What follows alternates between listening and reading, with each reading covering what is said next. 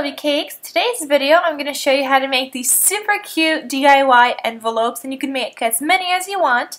So what you're going to need is this cutout, and I'm going to have this on my blog, so the links will be listed in the description box. I just found it online and I cut it out. I also made a small one if you guys wanted to do mini envelopes. You just change the size when you're going to print it. And then yeah, so then you're also going to need a scrapbooking paper or cardstock. You're going to need some Elmer's glue or a glue stick, and you're going to need a piece of like cardboard.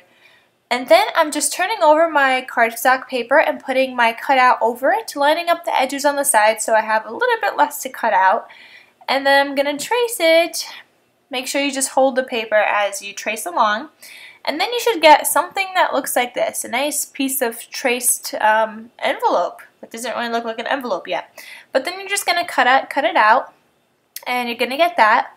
Lay your original envelope over it, the one that you printed out, and then you're going to take the cardboard, line it up with the sides where it says to fold, and you just fold it like that. And the cardboard just helps you get like evener lines. Evener is not even a word, but it is now. So just fold up all the sides, and then take off your original, printout thing, and just fold up the sides. You want to do the sides first and not the top and the bottom of the envelope.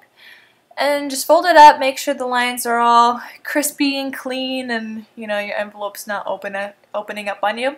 But then you want to open it up again anyway. And you're going to put glue on either the bottom or on the sides. But if you're doing it on the sides, you can't put the glue on the whole entire thing because the bottom flap is shorter than the side flap. So I would just recommend putting it on the bottom. Then just hold it there for a little bit. Make sure it's all glued together, and you have your cute DIY envelopes. So as you guys can see, I made a whole bunch of them. Well, just 5. But I hope you guys enjoyed this video, and I'll talk to you guys later. Bye!